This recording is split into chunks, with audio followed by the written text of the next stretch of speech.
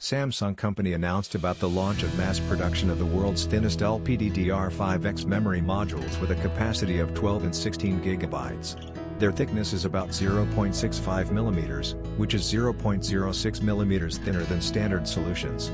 The new products will find application in productive mobile devices focused on working with AI.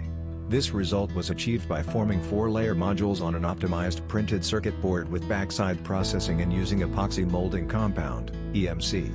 This improves air circulation inside the smartphone and optimizes temperature management on the device as a whole.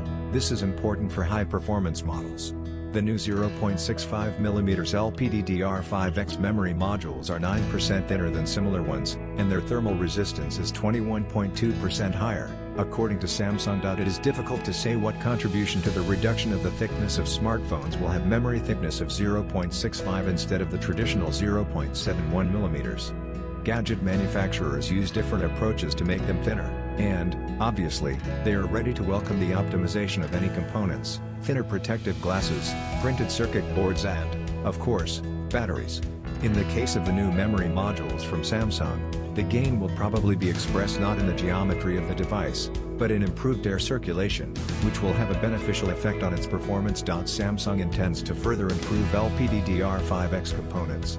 Next in line are 6-layer modules with a capacity of 24 GB and 8-layer modules with a capacity of 36 GB, although the company has not yet specified